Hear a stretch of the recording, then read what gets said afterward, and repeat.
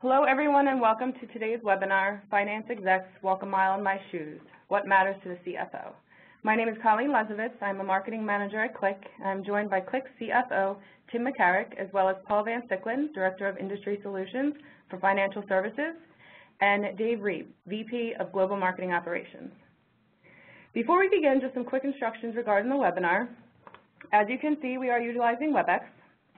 All participants will be on mute throughout the entire session. However, if you do experience any technical difficulties, please utilize the Q&A window in the bottom right-hand corner of your console. Please also use this window to submit questions at any time during the session because we will be reserving time at the end to answer them. Also know that this session is being recorded, and I will be sending all attendees a link to the on-demand version tomorrow. At this time, I would like to hand things over to Paul. Paul? Thanks, Colleen. Let me start by showing our legal disclaimer. You're able to read this document in full on our website, and this recorded webinar will be posted on Qlik.com tomorrow. My name is Paul Van Siclen, and I work for the Industry Solutions team at Qlik. We have an exciting web event for you today where we will hear thought leadership from our Chief Financial Officer, Tim MacCarrick. Tim will describe ways that Qlik uses its own software to move the finance team, and the entire organization for that matter, farther up the analytics spectrum to turn data into insight and that insight into action. I'll then review several solution areas for the finance function utilizing Qlik Data Discovery software, and you'll see a demo from Dave Reeb, VP of Marketing Operations, with an app that is used to monitor the ROI of our marketing spend, a subject that Tim is very interested in. We'll leave some room for a Q&A at the end and also talk about our upcoming Qlik events. Change is constant, and the successful Chief Financial Officers embrace and influence the change with fact-based analytical approach. Tim MacCarrick joined Qlik 15 months ago as Chief Financial Officer. Prior to joining Qlik, Tim held the position of Chief Operating Officer at DLL, a $30 billion asset-based financing company, and spent over 20 years in various finance and operational roles at Xerox Corporation, where he was a corporate officer. Tim, thanks for being with us today. I'll hand it over to you. Thank you, Paul. It's a pleasure to be here, and I want to welcome all of the attendees to our event. Thanks for joining us.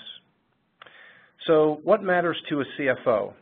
It's sort of a catchy title to a webinar, but also, I think, a common question. In fact, a Google search on the phrase returns over 6.8 million entries. Now today, we're certainly going to get more specific than that and put this question in a business context from a CFO perspective. But we'll also leverage this into a discussion on another important and related question, why the CFO matters, and how a culture of analytics can assist in the effort to maintain financial control, become an influential consensus builder, and an effective strategist within an organization. So let's take a look at some of the fundamental priorities of the CFO role. Firmly establishing and striving for continuous improvement in the financial reporting processes is a key priority of every finance and accounting group. Improving the accuracy and efficiency of reporting by reducing the number of touch points to consolidate financials while providing the ability to move with the speed of business is certainly essential. This foundation lays the groundwork for greater internal controls and transparency into business results. A reliable internal control environment sets the foundation for the business to operate effectively. Proper thought into the design and implementation of this foundation will stand the test of time and prevent costly and embarrassing business or financial issues in the future. Now, when analyzing financial and operational data, a common question that needs to be answered is, how do you know that the data is correct? Governance and internal controls allow for confidence in the decisions made based on this data. Providing visibility and transparency into the core operations of an organization enables lines and executive management to understand the what, where, and when about the business. But more importantly, it allows for asking and answering the next several questions to obtain even more insights into the business drivers, including the why, thus allowing data and analytics to drive the prescription to business problems. Providing ready-to-access, secure, reliable information are all essential to using business information and results to drive continuous improvement. Challenging the status quo and acting on business insights provided by financial data leads to positive and continuous change. And all of this leads to confidence in the numbers and contributes to the ability to influence decision-making behavior. Consistently relying on and promoting an analytics culture where decisions are executed, results are analyzed, and refinements are made lead to improvements in the efficiency and effectiveness of an organization, which leads to higher growth and profitability. And finally, and perhaps most importantly, the CFO's influence on the strategic direction of the company is certainly critical to the role. With a full 360-degree view of the business, a CFO is well positioned to help guide the organization forward in the best ways possible. But again, maybe the better question is, why does the CFO matter? Meaning, how can a CFO build on these fundamental elements of the role to have a balanced business-minded impact on the company? Balancing risk and rewards, maximizing profitability, and creating and maintaining a sustainable competitive advantage in the marketplace are all key concerns to an organization surviving and thriving. Ownership of the data and analytics does not always reside in the finance shop, but subject matter expertise about the connection between operations and the financial statements does. This provides the CFO with a unique opportunity to take the role to the next level. Now, we know that accounting controls and financial reporting are important and fundamental drivers for the finance group. But these areas can sometimes be seen as bottlenecks to an organization's ability to unlock the true potential of analytics and drive an analytics culture. Streamlining and solidifying these processes is part of the continuous improvement loop I spoke about before and results in a transformation in focus, really from building and maintaining complicated consolidation processes to obtaining a true understanding of the drivers of the business. As a consensus builder, managing trade-offs and negotiating a consensus between functions of an organization is best done from an independent, unbiased position. Now, there's no better way to remain independent and unbiased than by using facts and data and approaching a business problem from an analytical perspective, thus providing visibility to how decisions will impact the bottom line. For a CFO to be influential, it's important to keep an open mind while helping the organization to fully consider alternative courses of action. And too often, business decisions are not based on facts. In fact, I recently read a survey of business leaders which revealed that 1 in 3 often make decisions based on information they don't trust or don't have. Passionately developing and presenting alternatives can only stand on the back of credibility, and credibility is built through high quality of internal controls, financial reporting, and prior experience building a consensus within those functional teams. Using data and analytics to look in the rearview mirror to understand where the business has been provides strategic leaders the firm ground to stand on as they look to the future and influence the strategic direction of the organization. This is where all the pieces come together to provide a well-informed, fact-based vision of the future and leads to important decisions around investment and resource levels. Now, as a company, Qlik utilizes our own software extensively across the entire organization, and we have over 300 applications deployed in virtually all functional areas of the company. This slide highlights some key examples, including, from the top of the funnel, we combine Salesforce.com data scored with Marketo for analyzing success rates of marketing programs. Throughout the sales and invoicing process, we track and compare actual results to targeted results across a complex sales organization designed to serve small, medium, and enterprise customers. Using QlikView, we track sales efficiency and provide the sales team with performance reporting. Customer segmentation and 360-degree type analysis is monitored on an ongoing basis and even merged with survey data collected both internally and externally. Human resource applications are common, and in fact, significant process improvements in HR budgeting have been achieved in the last 12 months, effectively reducing a several-month process to just a few days. And finally, market development tracks our success with Qlik apps that size market potential, measure industry success, and track solution profiles generated in the field. More specifically, within finance and accounting, Qlik applications are used to provide consolidated financial profiles for dozens of legal entities representing different currencies, while integrating general ledger, forecast system, and workday information for a real-time, one-stop financial view of the P&L, including drill-down analytical capability. Very powerful. Through my CFO dashboard, I have customized visibility to what's most important to me as I monitor performance trends across the business. We also use applications to track accounts receivable performance, fixed assets, internal productivity trends, expense performance, and discount analysis, as well as to provide fact-based support for key external reporting metrics. But you know, the best testament to the power of data-driven results can be found in some of the use cases implemented within our customer base. Cisco designs, manufactures, and sells Internet Protocol-based networking and other products related to the communications and information technology industry. They've deployed QlikView to employees in sales operations, increasing visibility to its install base and providing identification over 100 million additional revenue opportunity. In addition, they've saved over $4 million in costs to date using Qlik. McAfee, part of the Intel Security Group, empowers over 125 million businesses, public sector, and home users to safely experience the benefits of the Internet.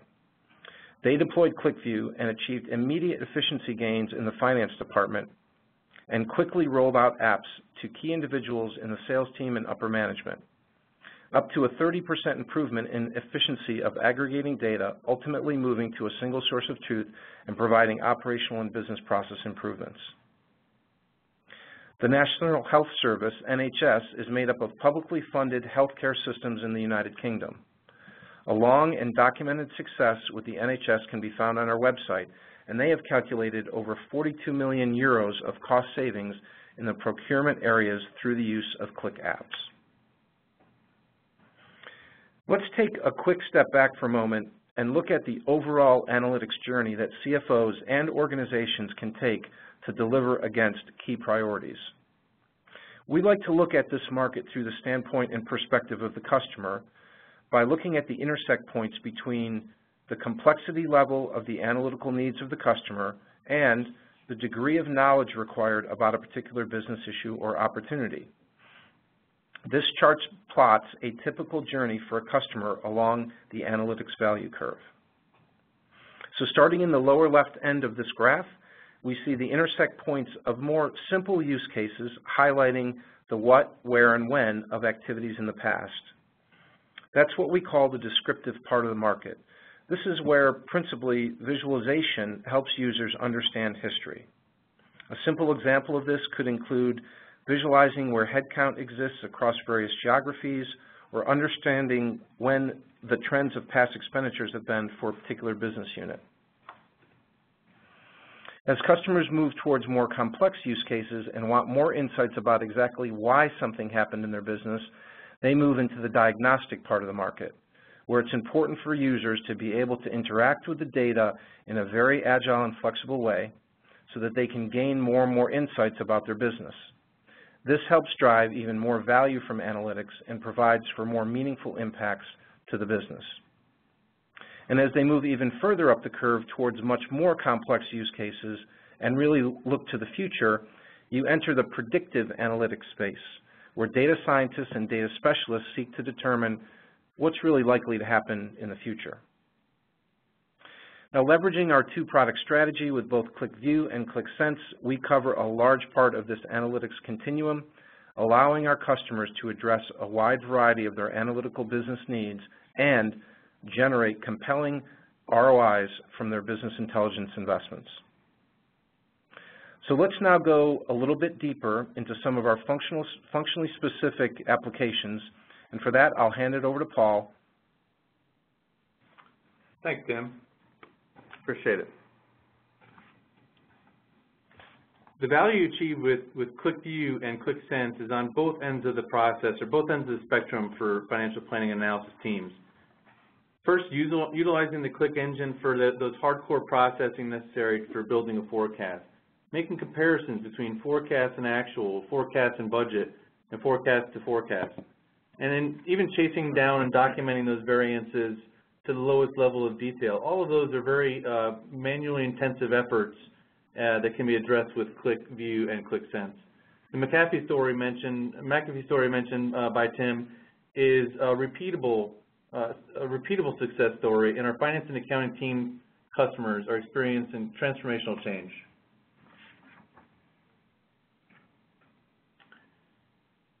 On the expense management side, providing transparency of expenses involves combining general ledger data with underlying source data.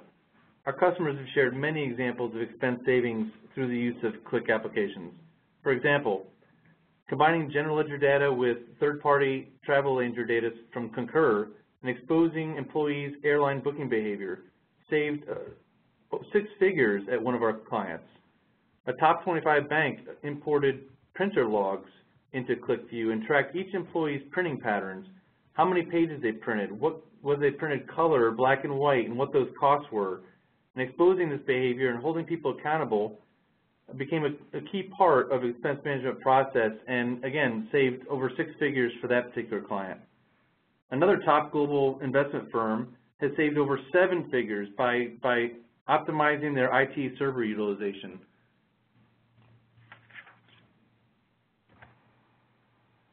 On the revenue and profitability side, creating analysis across the organization to promote meaningful change is possible. Pricing analysis, for example, across sales organization, product types, customer segments, has been set free from static reports and clunky, difficult to manage spreadsheets. Specific data views are easily provided to the user in a guided way to drive consistency into how analysis is done and how decisions are made. A consistent approach across the company drives meaningful improvements and provides an opportunity to focus on value-added discussions within the organization. We hear many customers tell us about moving away from the old days when different numbers were presented and the discussion was focused on inconsistent or incomplete data.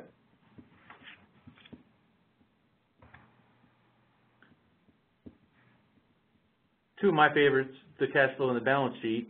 All this manual effort that's been in the past required to track revenue expenses, they've basically forgotten about the balance sheet and income statement and and actually disconnected this analysis from your income statement analysis.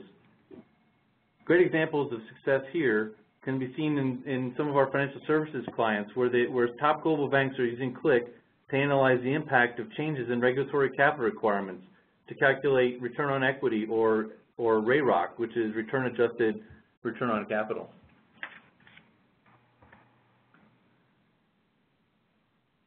And finally, risk and compliance is the responsibility of everyone in an organization, whether it be managing exceptions to credit rules, complying with Sarbanes-Oxley, or filing daily balance sheets with the Fed. Qlik customers are finding the integration of compliance and risk and governance concerns into business applications. This results in an exponential increase in the internal control environment in an organization. This particular application that you see on the screen not only allows the organization to manage the risk-reward equation, it also has built-in exception reports that provides users instant feedback of customers or segments that are outside of the policy.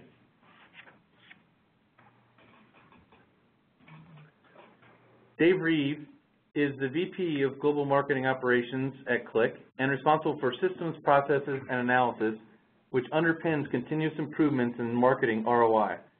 He has 15 years experience working in the industry, and during his 4.5-year tenure at Qlik, he's seen great success utilizing Qlik apps to optimize marketing spend.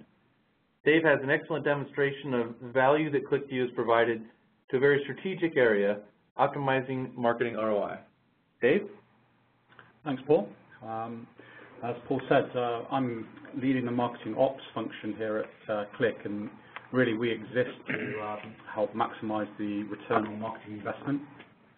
What I'd like to do is just give you a little bit of background in terms of the infrastructure we use, and just go through our cycle of continuous improvement, and then jump into an application called Campaign Performance, so you can see this in action. So the infrastructure that we use Salesforce.com as our CRM, Marketo for email, landing pages, lead scoring, and so on, and then have various other tools that we use to manage our data, manage events, and track budgets and spend. So that's all very well and good, but particularly in marketing with the number of applications and tools that you can use out there, pulling all of that together so that you can really understand a consolidated view it's really important, and actually what it's going to give us is a view on the overall picture within marketing and ways to optimize our spend.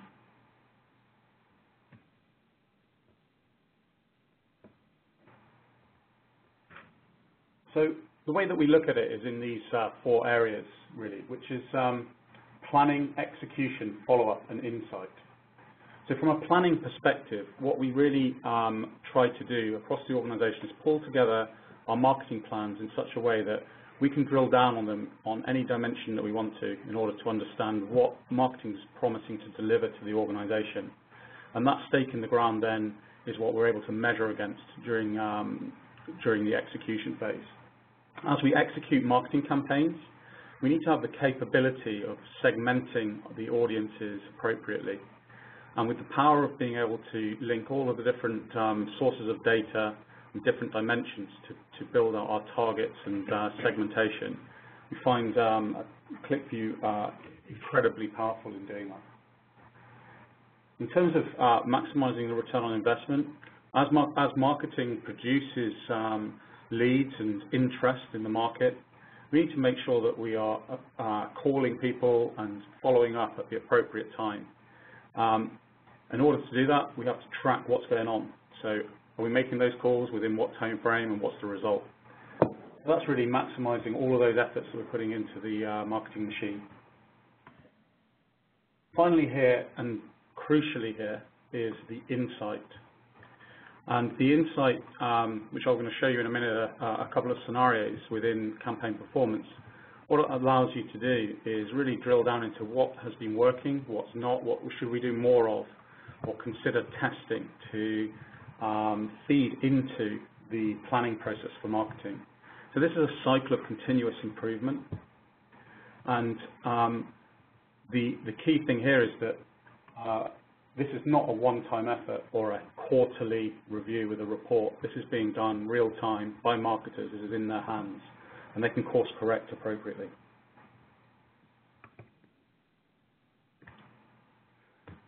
The key metrics that we track, they're quite industry standard. But the beauty of using our tool is that we're able to pull all of that together into one application.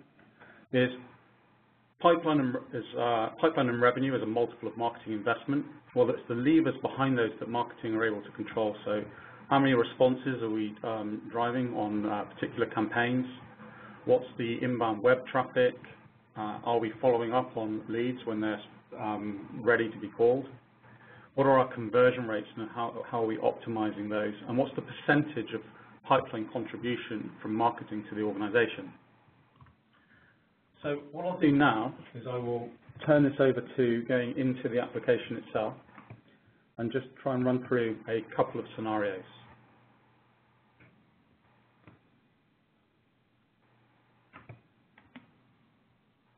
Audio. Thanks, Paul.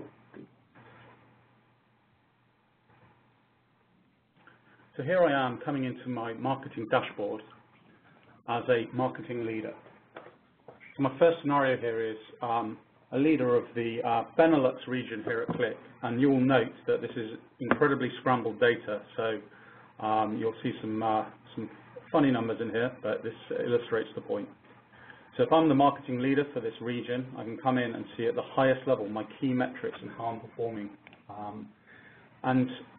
One of the beauties of what we're using Qlik for here is to actually build the model behind how you attribute marketing activity to opportunities. So we have the different tools, we have Salesforce and Marketo and so on, but how do you logically understand what marketing's contributed? And we'll use industry best practice to do that. We use a serious decisions methodology, but we build that logic into Qlik. So here you will see the contribution of marketing to pipeline.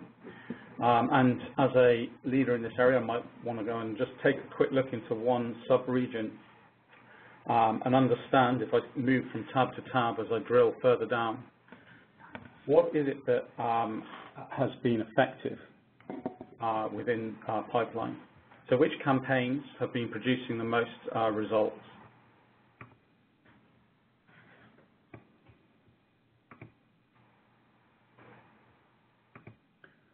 What you're able to do is just drill between various different tabs and understand different dimensions on your data and explore it intuitively with knowledge of your business. So here, if I look at a stack rank of the campaigns that have performed best, that's one view on this, but I could also equally go and have a look at it from what stage in pipeline have these opportunities got to. So as the marketing leader, I'm able to have a very credible conversation with the sales organization and with finance too, in terms of what is marketing delivering to the organization. So that's one scenario as a leader of this function. Now, if I'm actually a marketing manager and I'm running this stuff, I need to be able to see what results am I getting, and I need to be able to react quickly and change course if necessary. So a scenario might be that a marketing manager spends some time with their sales counterpart. So in that kind of meeting, you would sit down, you'd say, right, there's this chap here. We're having that meeting, and look, this is what marketing's influence of this salesperson's territory. These is the total value, and it's split between different stages in the pipeline. That's interesting, but what's working and what's not? Okay, let me go back to the stack rank of the campaigns that have been working here. Interestingly, let's go and have a look at what's not working, and let's stop doing this stuff. And the account manager, of course, he's looking at it from a very different dimension than a marketer. So one of the things that we have built into here is the ability to look by many different data dimensions. So it's very quick to do it. So if you're a marketing manager, you might talk about, well, these are the campaigns I ran in the period, and this is the effect that will affect the future. From a sales perspective, you're going to be looking more at what opportunities I'm trying to close in 2014, what effect did marketing have there, which accounts, if I look at the actual account name, which accounts have we impacted, which ones have we not, and therefore do we need to do some targeted marketing activity into that.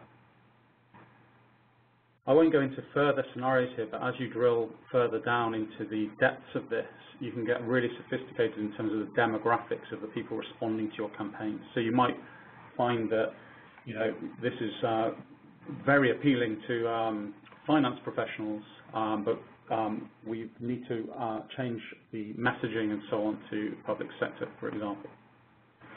So hopefully that gives an overview of a couple of scenarios which illustrate how we continuously refine the way that we're marketing and optimizing our marketing spend. So this is Tim again. Thanks, Dave. Excellent. And this is just one of the examples of, as I mentioned earlier, the over 300 applications that we've deployed internally.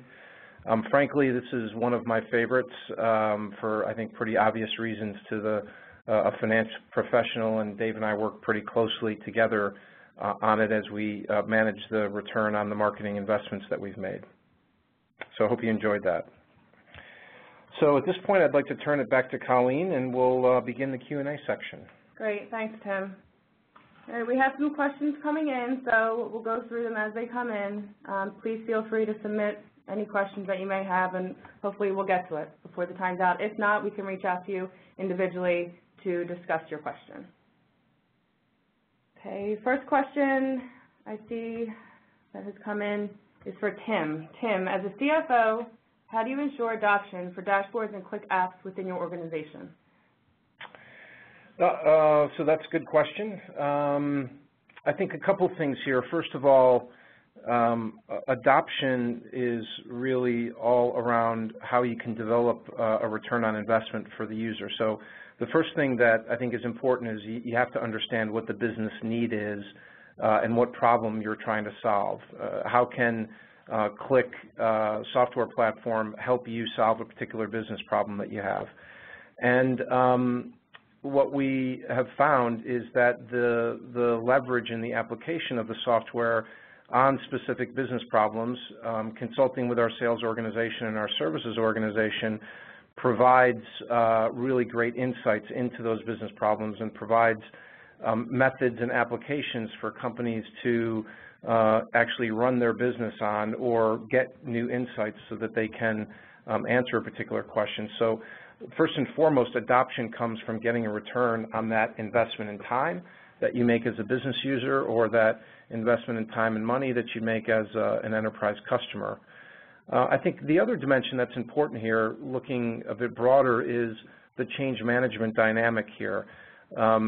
Certainly having better insight into the business and turning data into insightful information provides for a different perspective on the business, and sharing that and turning that into an action plan that improves the business or improves your particular functional area can also bring with it a certain degree of change. So I think being clear with the stakeholders for the business and being clear as a business owner as to what problems you're trying to solve and what the implications are going to be, and socializing those implications within the organization will help drive even more and more adoption throughout the organization.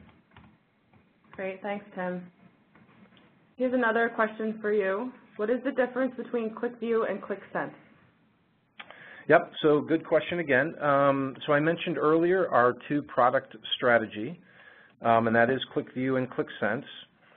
QlikView is our heritage and our flagship product that to date has provided over 33,000 customers the ability really to drive and gain new insights and ask and answer probing business questions. So this is what we refer to as our guided analytics platform. Guided analytics meaning develop applications by a few people but consume them by many people within an organization. And this has obviously been very successful, and the customer use case examples that I shared with you earlier are good examples of where QlikView has been leveraged within those clients. Qlik Sense is actually our next generation self-service data visualization platform and application that really can empower everyone to easily create visualizations that are flexible and agile and help them drive exploration and discovery through their own personal intuition. So this is more of a platform for data visualization and analytics for really everyone, every business user, and each person with their own particular business need or intuition can customize their visualizations as they see fit. But importantly, it's done within an environment of strong governance and controls around the data that's being utilized. So you can have faith that the visualizations that you're creating and the analytical output that you get is based on the data and a set of facts that you can rely on. Thanks, Tim. All right, Dave, here's a question for you. How long did it take to build the marketing application? Yeah, another great question. And I think actually it refers back to something Tim said earlier, which is about breaking this into two areas. One is actually just scoping. What is it that you're trying to answer, which questions? So I think that if you're talking about building the application, I would certainly build in the time needed to define the requirements and understand how people are going to interact with this data. So I would say that for us in the initial phase would have been a probably 4-week project to really scope what we were doing. And then this really has been built in phases. So we're on a release cycle of this every 3 to 6 months of improvements and responding to user requirements. But an initial rollout of this would have been within weeks rather than months, just to get up and running with the basic data visible. To get to this state, clearly we've been running this for a couple of years, and I think that it just iterates over time, and depending on new ways of measuring marketing and different requirements, we continually refine it. Thanks, Dave. Tim, another question that came in for you. How does a CFO deal with the difference in analyzing data prepared from a dynamic, constantly changing database versus the data in a static general ledger database? Okay. Well, I think, first of all, you'd want to definitely embrace both of those, right? From a CFO perspective or a finance perspective, you want to deal with both types of information and provide analytics on both types of information. So from a static perspective, this is all about financial reporting, and for a public company, critically important that you have the audit trail in place back to that static information in the general ledger that forms the basis of your financial reporting, your quarterly assertions, and the publicly filed statements that we need to make. So critically important. But really the changing database is really about how do you manage and monitor the trends in the business. And that can be potentially a bit more exciting, right, because you've got your fingers on the pulse of the business and are helping to guide and manage it both at the tactical, operational level, but as well how that links to strategy. So I think you have to embrace both and recognize the value of each. Paul, a question for you related to different types of apps. Do you have manufacturing and logistic apps? That's a great question, and gives me a chance to champion my team. My team is a team of industry solution experts, and we have a section on Qlik.com called the Solutions area. And on that, you can find not only manufacturing, logistics, transportation logistics, retail, financial services, high tech, all of the major industries that are out there. We have a whole page dedicated to each one of the industries, so feel free to find that on Qlik.com. Great, and then going back to financial services, the question that came in is asking, what financial software applications have you worked with? So I don't have the specific number, but financial software, finance and accounting software for us is a data source. Just like an operational system is a data source, and you can access data from virtually any data source with your Qlik platform. Just to name a few, though, we do have an S-based connector. I've seen people touch PeopleSoft. I've seen many other general ledger areas. The general ledger itself is simply a data source to us, and we can bring that data in and expose it. We can also expose it at the very fine granular detail level as well as the transaction level. Great. Tim, a question for you related to Qlik Sense. Our attendee is asking, is Qlik Sense an extension of QlikView or a separate application? So Qlik Sense and QlikView are separate products. There are common features associated with them, principally on the back-end engine, which is our in-memory associative search engine, so there's commonality there. But they are absolutely separate products. And as I mentioned, we really target QlikView as the guided analytics platform and Qlik Sense as the self-service data visualization platform. Thank you. A few attendees have asked this question related to our presentation. People are wondering if they can get a copy of the application that was shown and demoed, and if there are other demos available. Yeah, okay. What about, okay, so just a question. Oh, that's a great question. I'll read it and answer it.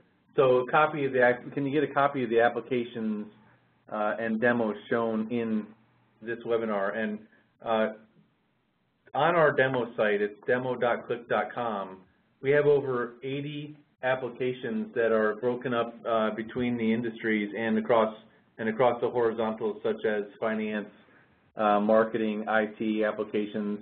And what our customers often do is they'll go on their path of building a Qlik application, and they'll use those to generate ideas, and in some cases they actually use the apps themselves. So on demo.qlik.com you can get a copy of most of the ones that you saw, and if there's one in particular that you had interest you don't see out there, you can contact Qlik and we can get you a copy of that app. Okay, thank you, Paul. Mm-hmm. Another question for you, Paul. Can I integrate my S-Base data into Qlik? Yeah, similar answer on the financial software applications that you work with. S-Base is the data source to Qlik, and if your use case is to bring in the data that's been pre-aggregated in S-Base into Qlik, then that is perfectly a reasonable use case, and we see it quite often. Okay, Tim, another question for you. Will QlikSense replace QlikView in the future? I love all the interest in the two product strategy. So clearly these are focused on parts of the same market, of the broad analytics market as I described. And we continue to be very impressed and encouraged by the great customer feedback we get around QlikView and how incredibly valuable and what great ROIs customers have gotten on QlikView, and we expect that to continue. We would expect existing customers to continue to deploy QlikView and build applications.